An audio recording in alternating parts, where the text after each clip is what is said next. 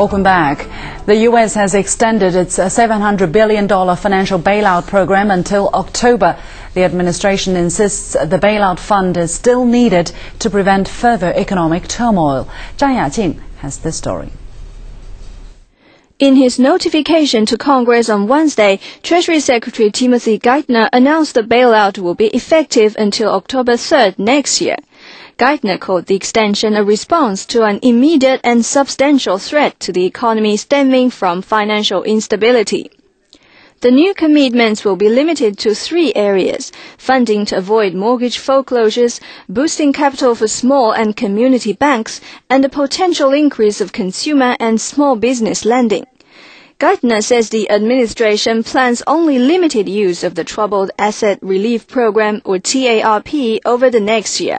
He expects $550 billion will be spent. The TARP was passed during the height of the financial crisis last October. It was scheduled to expire at the end of this year, but many Americans have been dissatisfied with the administration's use of the fund to save Wall Street and automakers. The Treasury Department says this time the extension will help homeowners and small businesses. 张雅静 CCTV